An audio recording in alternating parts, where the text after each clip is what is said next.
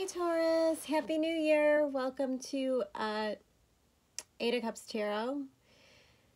Taurus, I kind of had some complications. I wanted to start your reading a little bit ago. There were complications downloading the Leo video, which gave me a little time. And because I have a Capricorn ascendant and I'm feeling like the immense need to get some stuff done and like completed and out, I went about this process a little differently, and I'm really glad I did because it got me to a place where I had a couple extra minutes to really meditate and hone in and understand what these cards are, because they're different, and the way I'm interpreting them is a little bit different than I normally would, and then I'm looking at why, and it's because, Taurus, you have Uranus in your first, and so you are the sign of the essence of practicality, earthly matters. You know, although Venetian and you know how to appeal to the senses, and it is almost like a watered down version of the earth sign, but it is also the bull.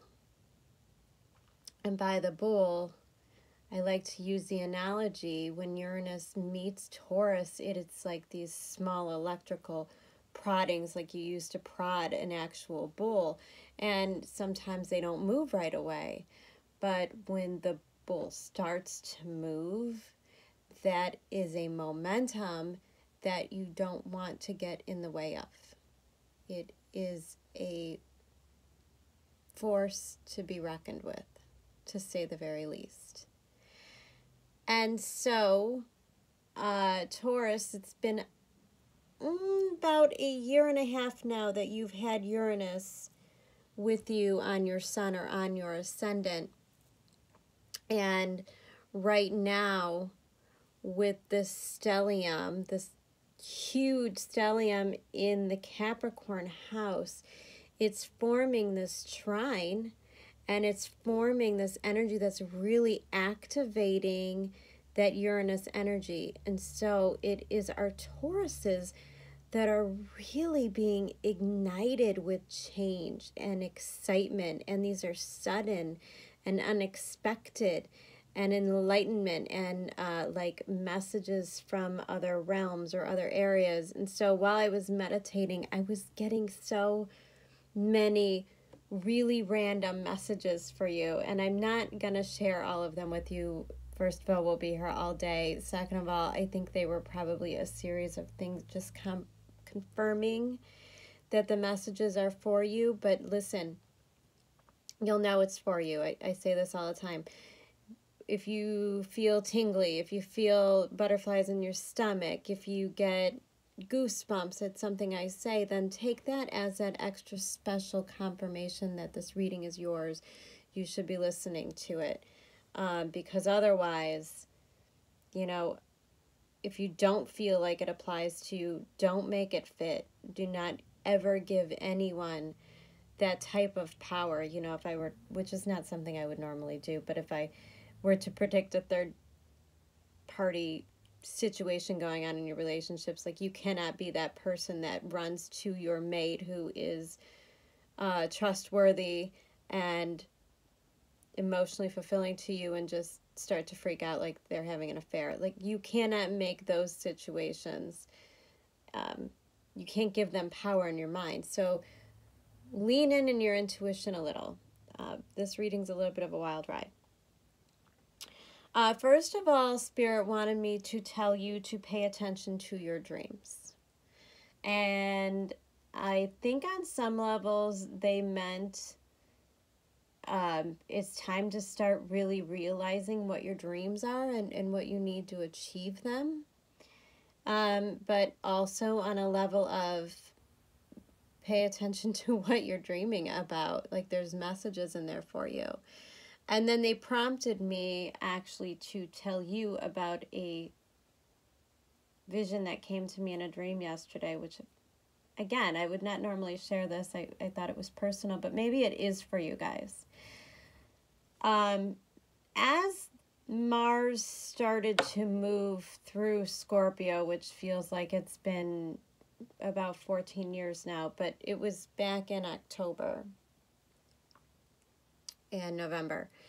As Mars started to move through there, I was seeing a lot of visions of spiders and even manifestations of it in my real life, like random things. Like I would think of a spider, and then all of a sudden there would literally be one coming down from the ceiling as I was walking down a set of steps. It was definitely very profound messages for me.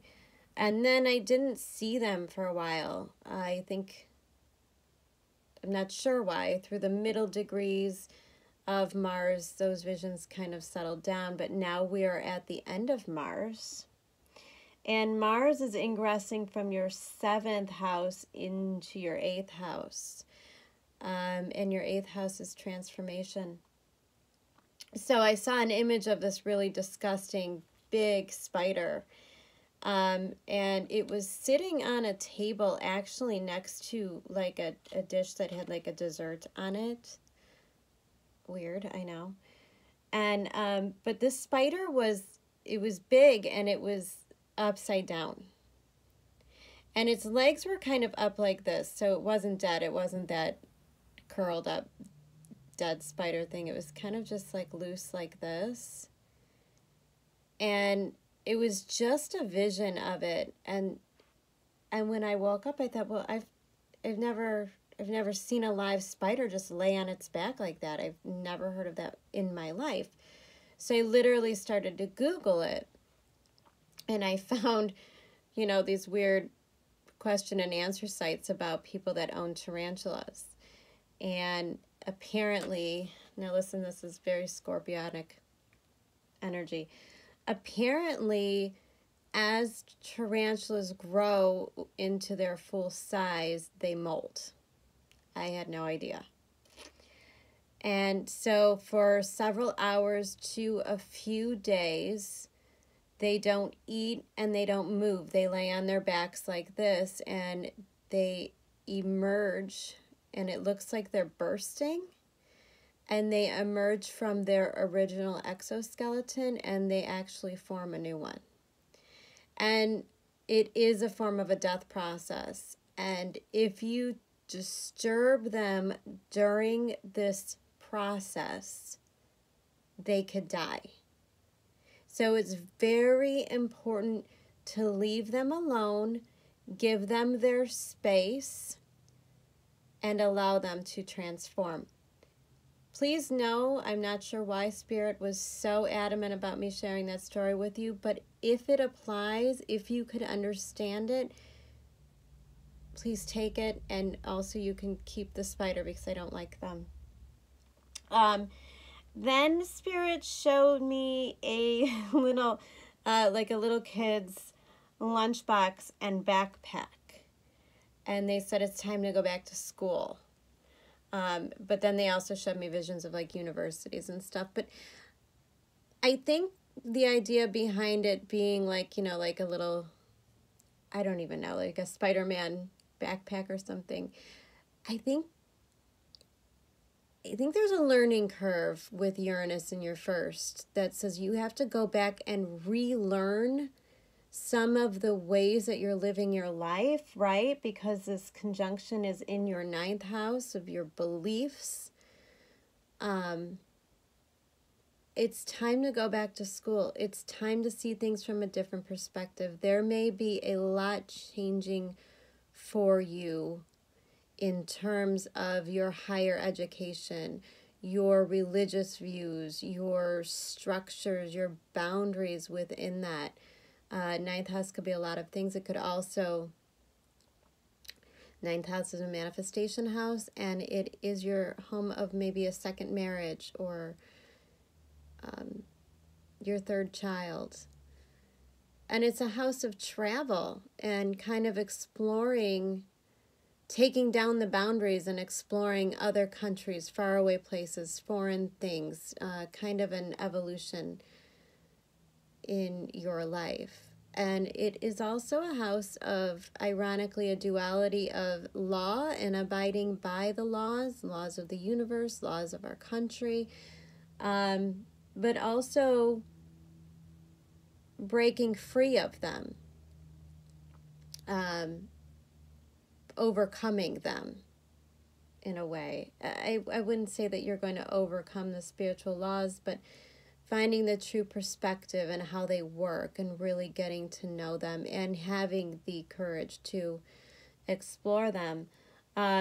Ninth house is a house of Sag, and right now Mars is moving into Sag, and I feel like as Mars leaves your seventh house of partnerships and moves into your eighth house of intimacy, you're starting to get a really good idea of what you have in partnerships and relationships. This could be work partnerships, best friends, husbands, true soulmates and partners.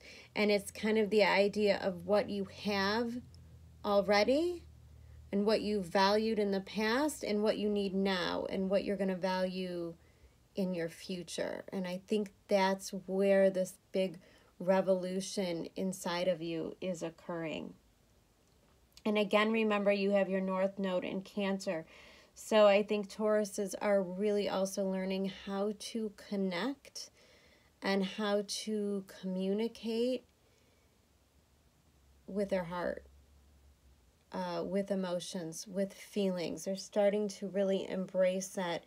You know, I think Tauruses have a rap of always trying to make everything look and feel really beautiful, you know, appealing to all of the senses, appealing to how things smell and taste and look and feel.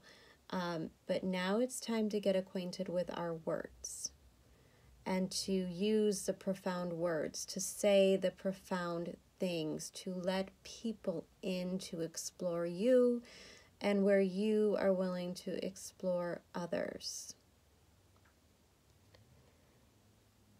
And then, of course, we have, as I said, the Saturn-Pluto, which is breaking down barriers and old beliefs and building new ones. Meanwhile, Venus touring your 10th house, which is an interesting placement because it's almost as if you're starting to detach from restricting, you know, it's kind of like that paternal, very strict boundaries on how you should look in the outside world or how you should act in the outside world, what your reputation is. And, you know, I think with Venus and Aquarius there, you're giving it the big, you know, I don't really give a shit what you think. I'm going to just be me now. And a lot of the signs are following kind of this revolutionary process, and you are certainly not an exception to that. And then with Pisces and Neptune in your 11th house, that's really feeling this ultimate connection within friendships, within groups, within humanitarian projects, or which is then leading you into activating Chiron in your 12th house, which is a pretty serious transition because Chiron is giving you the courage, right? We're going to have a set of very specific squares where Chiron and the moon together will be squaring all this Capricorn energy. And I think what's going to happen is it's going to help you to kind of really they're showing me like a rototiller, like in a garden, like really digging up and loosening up all this clumped up dirt where this energy was stuck and allowing the water to kind of flow through it. Because right now, Taurus, what you need to heal those wounds is emotion. It is the process. It is a safe place for you to be emotional with others.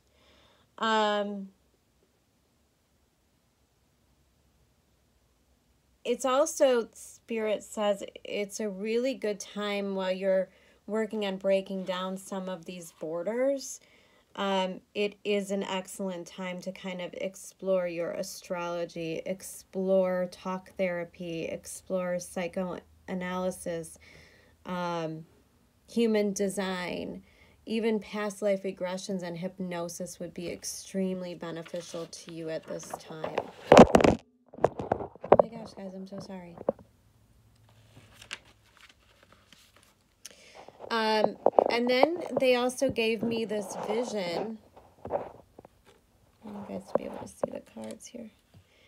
And then they gave me this vision of a backyard that's kind of fenced in. And that was interesting because they were kind of taking me through this backyard and they were like, oh, well, I like it. I like the privacy, but look at it all around. All the leaves get caught all around this and it's a pain to clean up and it's causing me extra work.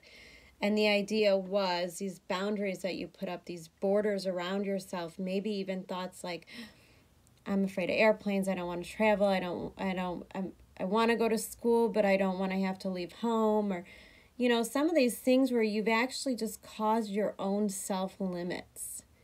And that by doing that, by setting limits for yourself, you're actually causing more work and a lack of flow of that energy to come through. So they want you to start breaking down these walls, breaking down these barriers and these borders that you put around yourself. And then they showed me milk and cookies. And there was absolutely no real explanation before it. And it actually made me hungry. Like I want to go down and get some milk and cookies, ironically. But I think it was like, again, going back to that theme of like, where's your safe place, Taurus? Like, where is that safe place to go out and explore the world and then come home afterwards and have a plate of milk and cookies and like still feel at home? Where is that balance between exploring the external and still having the comforts of home and the internal love? And I think that's something that Taurus is working towards this month. And again, Mars being the big theme for a lot of these readings, it's really not the 5 planets that we have in Capricorn. All of these readings are really pointing to Mars right now. And I think we're resolving things, and then really the big boom or the rewards for what we're resolving now with Mars is when Mars crosses this point of this conjunction, which is about up until the middle of next year. Like by the summer, Mars will have cleared that conjunction point as well. And so you will have a better idea or begin to reap the rewards, begin to see manifestation of your actions at that time. So Mars is always the activator of every aspect. It happens, and then Mars crosses over where it happened, and that's the boom, that's the action, that's the manifestation, that's bringing it into reality. Mars is always that masculine energy that goes out and he gets it and he brings it back home to us. So that being said, they also asked me to tell you when Mars moves through Scorpio and then through Sag, it is a quest for truth, right? It is always a quest for our own personal truth. And so they wanted me to tell you to obtain some form of a clear quartz crystal to carry with you. And this is for clarity, because I think Taurus has been a victim of people's promises, empty promises, or maybe Taurus is being misunderstood. Maybe people feel as though they're making promises that they aren't. So protect yourself with a clear quartz, which will bring you clarity in your communication. You'll be able to speak your thinking, what you're thinking and feeling freely, with clarity, clear up communication issues and misunderstandings that you're having with others. Milk and cookies. So take time, Get back to basics. Do the things that you enjoyed as a child. There's a lot of those themes I'm seeing with the kids' school backpack and the milk and cookies. Like, maybe it's time to do that maternal nurturing for yourself. To allow yourself to be a little bit childlike. Yeah, childlike. So, getting into your cards, Taurus, again, a very interesting spread. And I'm actually going to move the camera in a moment because I want you to take a look at this activation of the solar plexus that's going to occur within the first 2 weeks of January. When I see a lot of yellow like this, multiple cards in a row, a lot of themes about, I see a strengthening of the solar plexus. I see a strengthening of the healthy part of our ego and our intuition. And so, Taurus, we're starting off the spread with you as the Queen of Cups. So I think maybe somehow in the midst of the Gemini full moon to the Capricorn solar eclipse, there was some kind of a softening within you, or a softening around you, a realization that your emotions and what you have to give are extremely important, and they're extremely loving. And this kind of reminds me of realizing what you really have to offer, okay? And maybe for a long time, you thought what you had to offer was financial stability, or what you had to offer was excitement, or, you know, however you presented yourself in relationships before. You're starting to realize that what you're craving or what you're wanting to bring is a very emotional attachment, a very emotional connection with someone. But we have the Chariot upside down. And so it looks to me like there's absolutely no movement in this situation whatsoever. And it was actually laid out like this, Taurus. So this is you, and this is someone else. This is someone, a significant other in your life, a boyfriend, husband, work associate, business partner, someone important in your life, but your back is turned to them. And your back is turned to them because you need an emotional connection. And the King of Pentacles, that's not what he's bringing to the table.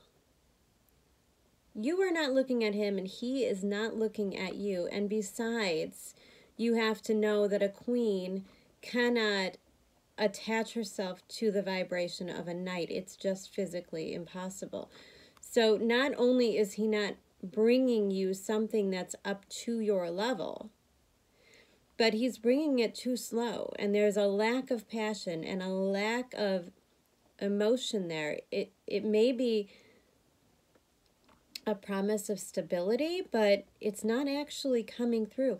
Neither of you are taking any movement in this situation. It's a stalemate.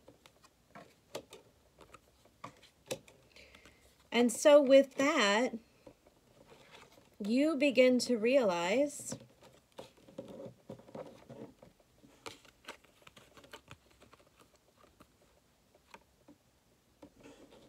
Seven of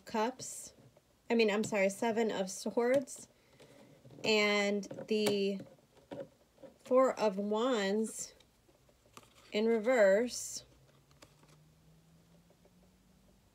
with the King of Swords. King of Swords. Again, the way this is laid out, and I'm going to show you, this King of Swords is connected to the Queen of Cups. Look at the backgrounds. Look at the matching blue. They're both draped in a white. Okay. She delivers love and he delivers truth. And so you're finding your balance between that feminine, the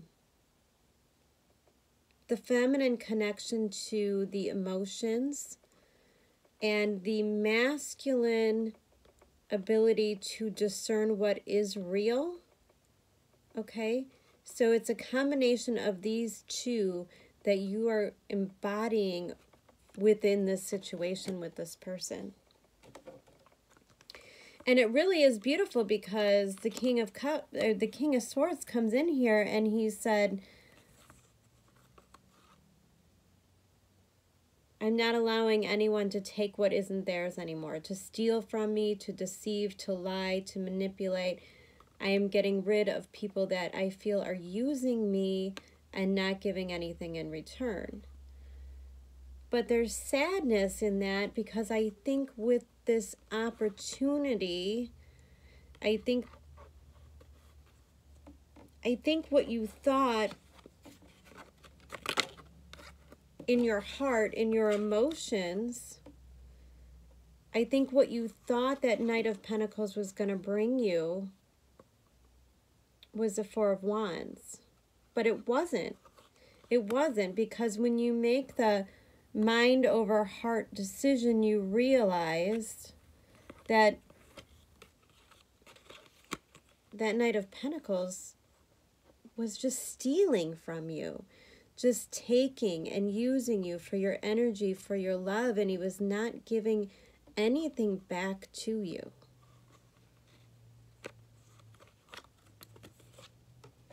So it really and truly is a realization that something very deceptive looked really, really beautiful. And it took going within, and it took deciding that you deserved more than that. And so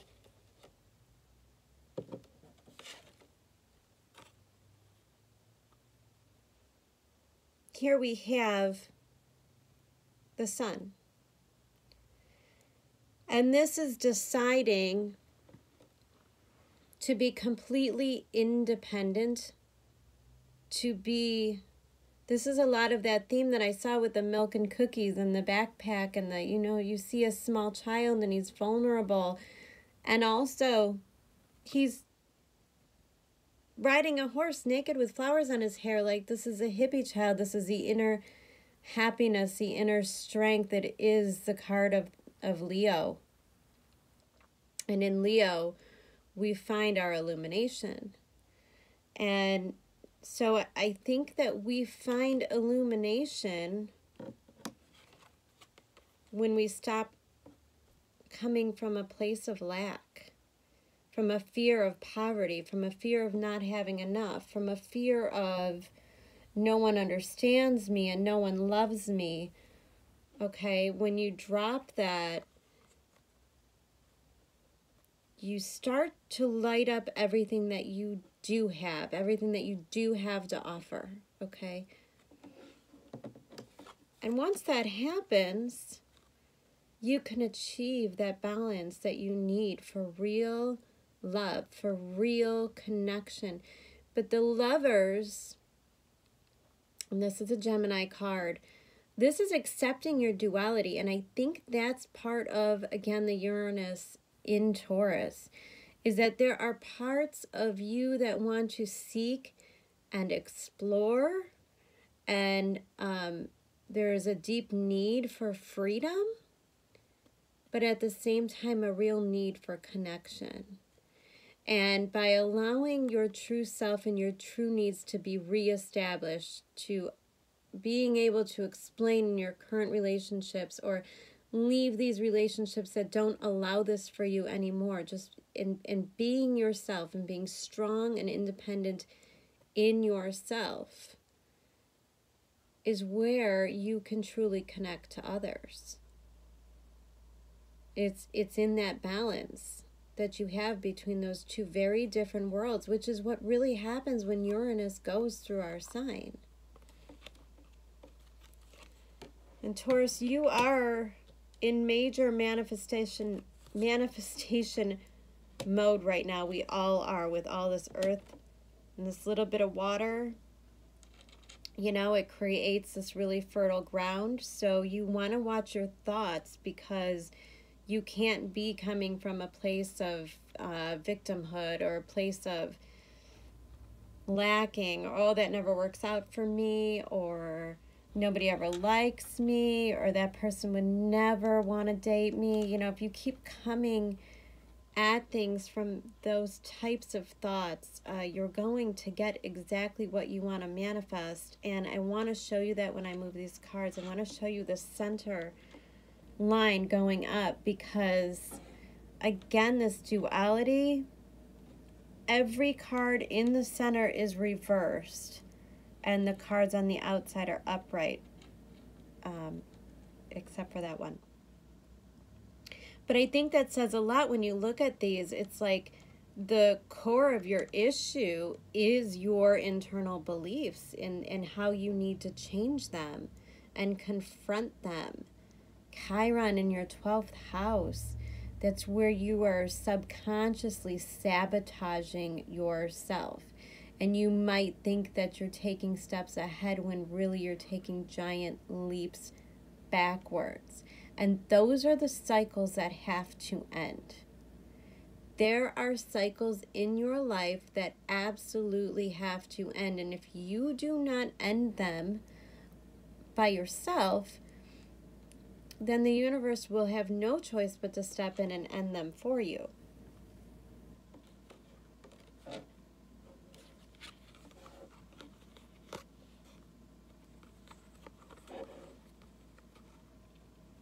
Taurus, look at this. If these are the things that you're willing to give to a relationship, or if these are the type of energy that people are bringing to you within your relationships, you're going to keep reliving this karmic cycle. This up and down is, oh, he's the one, this is it this time. And then there's a smashing realization that he absolutely is not. And then you have to do the breakup thing, and you have to do the hermit thing, and you have to go in and you have to fix those wounds, only to come out of it and do it all over again. Different person, same person, different face, right? Right? And these cycles have to end right now. So if you are not consciously ending them, the universe will for you. And it's always easier for you to do the work yourself, believe me. Right here you have the Knight of Wands. And this, my friend, is a player card.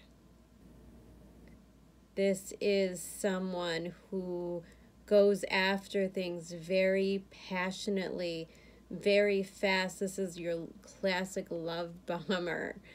And this cycle has to end. Being attracted to a knight in general has got to stop. These are not people that can give you concrete things. They are not kings or emperors. They're simply knights. They're simply young and immature, and they have their own cycles and their own karmic growth to go through, and just quite simply is no match for a queen, and especially a Queen of Cups. A Queen of Cups wants to nurture and to love and to be best friends and to really share without boundaries this emotional existence. And the Knight of Wands probably just wants to get laid.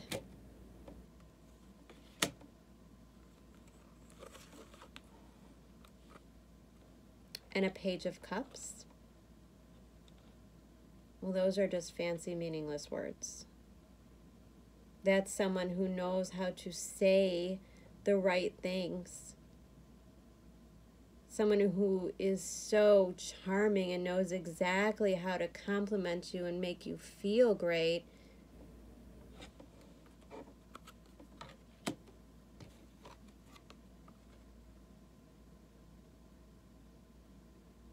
But it's not a good offer for a queen. What he's offering, there's a fish in it, okay? It's fishy. He's fishy. And really, again, I just have to reiterate, the duality of you is your emotions and your discernment. This is you, Taurus. This is your ability to emotionally connect and cut off what isn't good for you. And you know the difference because you're a king, so you've mastered it.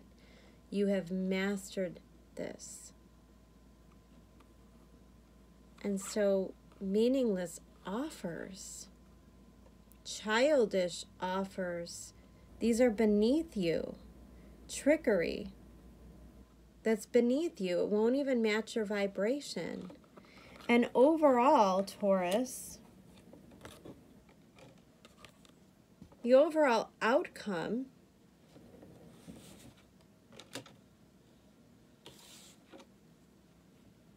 is the Ten of Pentacles. So all of these karmic relationships and all of these ways in which you're reforming your structures and your boundaries,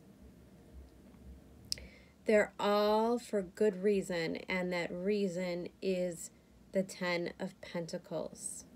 So you can get to the ultimate foundation so that you have all of the things that you need, Taurus, because Uranus is in Taurus, delivering quick messages, realizations, discoveries, emotional needs, dreams. This is all communication coming to you, coming from within you, that is going to show you the ways to get to that ultimate stability and that Ten of Pentacles.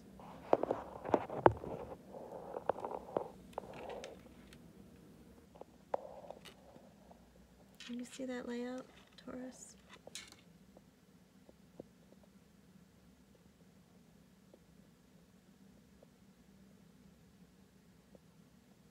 This is correcting karma.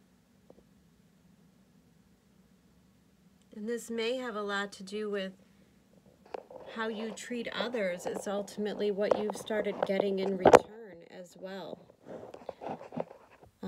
And that could be the going back to school messages that I received, that what you offer others is ultimately going to be what you get back in return. And so in a time of karmic justice, this might be a real good time to change the way you approach things within your relationships and your expectations, and to even out that give and take. We're at 40 minutes. I'm just going to draw a couple astrology cards for you. Sometimes they just kind of confirm the messages from the Rider-Waite deck.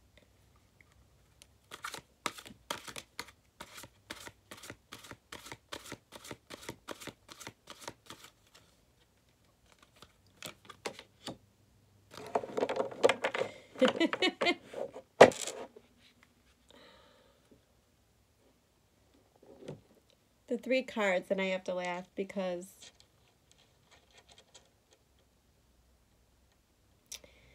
you got your 7th house of partners, your 5th house of creativity, and your 12th house of escape. And so, again, I want you to pay attention. Uranus in your first, in Taurus, means that you have Scorpio in your 7th, which is just what you went through with Mars. And so it may have brought you some realizations regarding how you treat others and the karma that you have between yourself and others. Your Uranus may have you striving for freedom, but that Scorpio in your 7th house is a definite need to deeply connect with someone emotionally.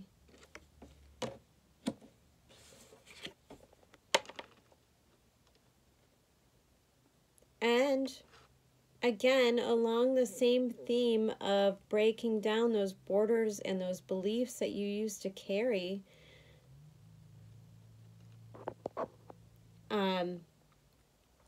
that 5th house is asking you to kind of turn into your creativity a little.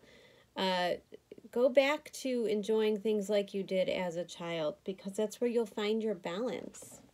And there has to be a balancing of this energy. And the 12th house spirit wants you to really, again, explore those subconscious patterns that you have. The places where you self-sabotage. And the reasons why. And it's probably why they spoke to me about therapy or past life regression. Really exploring that 12th house. And losing yourself. The 12th house is how they communicate with you through dreams as well. So, if anything, take a minute, take some naps, keep a notebook next to you. So, right away when you wake up, maybe you can start writing your dreams down to try to remember them. It's always a great idea. Also, avoid taking medications that block your dreams, okay? Like Ambien or sleeping pills, or even smoking a little weed. That could really dim the messages that come in from spirit that are trying to talk to you. So, you know, drinking anything, it really numbs that subconscious and the way that it filters through your dreams. You just don't remember them. So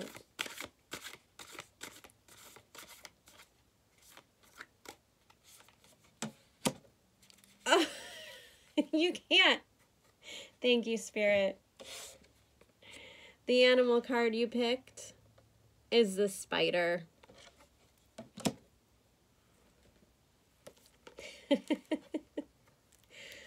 Oh, I didn't know why we were going there, or why they wanted me to share that with you, but now I know. Hilarious. My guides have the greatest sense of humor, too. They really think they're all, they're glowing from that. Okay, spider. Creator of prosperity through life's work and dharma. The spider is an ingenious creator. Its greatest gift is weaving the thread of dharma into a vast, intricate web that supports the spider and those around it, both financially and spiritually. It is hard work, but the spider neither tires nor becomes impatient. This card reminds us creativity is everywhere. Be process-oriented rather than results-oriented, and soon your work becomes like the weaving of a magical, priceless tapestry, and then abundance follows. When in balance, you are appreciative, enthusiastic, and prosperous. When out of balance, discouraged, tired, and forlorn. And to bring into balance, playful and creative. And I also really feel like this is a confirmation of what I explained about the spider who is molting. So I think there's a transformation in how you bring about this abundance in your life. And it's no longer through detail, but it's about letting yourself explore and be creative and kind of connecting to creative realms. Turn on music, do some art, open and expand your mind a little. Because right now you're going in that phase where the old is dying and the new is emerging. And so let that old process die wish it goodbye, and then really embrace the new side of you that's coming out, the side of you that Uranus is forcing you to connect with. Taurus, that was a really amazing reading. I wish you guys so much love through the month of January. Stay posted for my Sunday morning astrology rundown for the week. And I'll be releasing the rest of the signs very shortly. Hopefully I'll have them all out by the end of the week. I have a feeling Scorpio is holding on until Friday, so we'll see. Okay, love you all, Taurus. Have a great one. Bye-bye.